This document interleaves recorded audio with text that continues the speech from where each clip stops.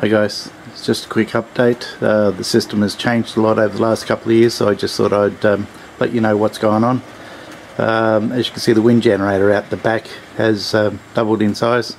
That's now a 900 watt 3-phase 12 volt.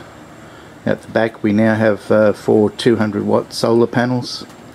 The battery bank is obviously gone much bigger. There are 2 of these battery banks.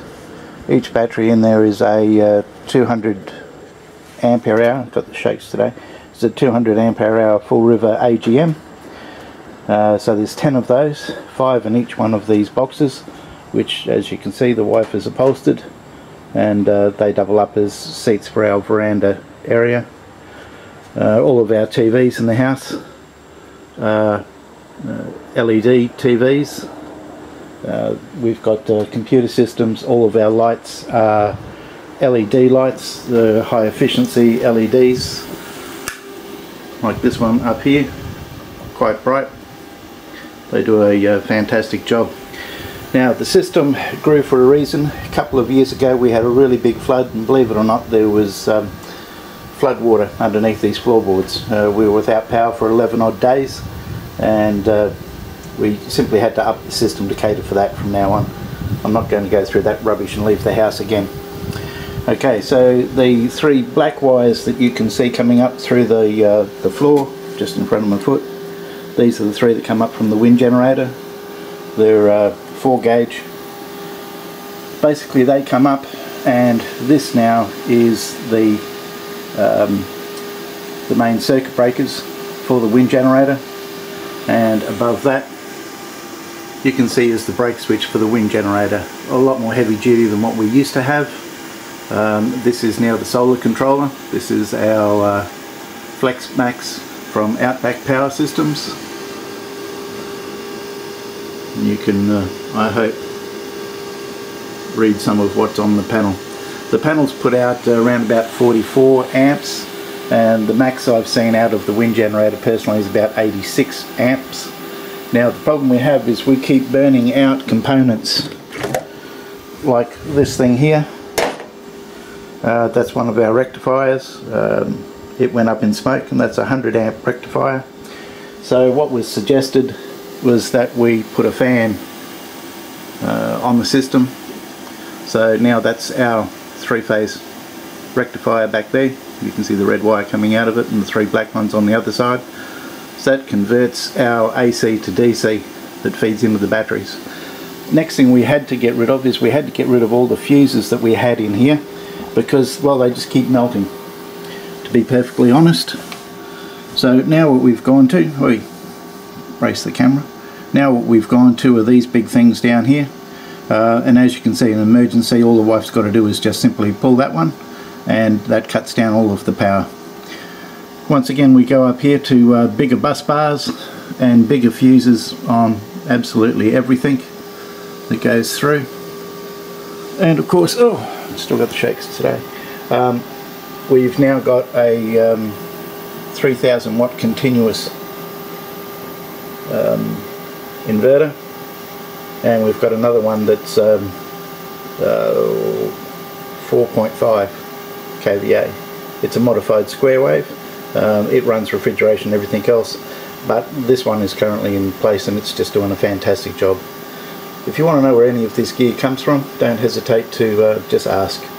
That's the amp gauge that now just monitors the wind generator. That, of course, is a little midnight special in the middle, just telling me, basically it just gives you peace of mind. And the red thing up there is the thermostat control for the fan that keeps the 3-phase rectifier cool. And that, of course, is our voltage monitor. Another thing that's changed is our DC refrigeration. That's an 89 litre ARB, and just down there you can see the 120 litre Waco. Both of these are getting replaced with a normal upright 240 volt fridge freezer combo. Keep the wife happier. We put these in, like I said, 2 years ago when we had the flood. We bought them after the flood. The other changes that we've made is we've put in all of these LED lights and they actually sense as you walk around the house and turn on and turn off behind, so I don't have to nag the wife about turning off light switches. At the same time, you can get out of bed in the middle of the night, go get a glass of water, and the lights just turn on and turn off as you go back the opposite direction. Fantastic, dirt cheap. Don't know why everyone doesn't do it. You don't have to touch a light switch in the house anymore. All you got to do is just walk near them and they turn on, turn off. Okay, that thing in front of you there with the blue top on it, basically that's an overgrown relay. It handles about 150 amps, and you can see the big resistors. There's 3 big green ones back there.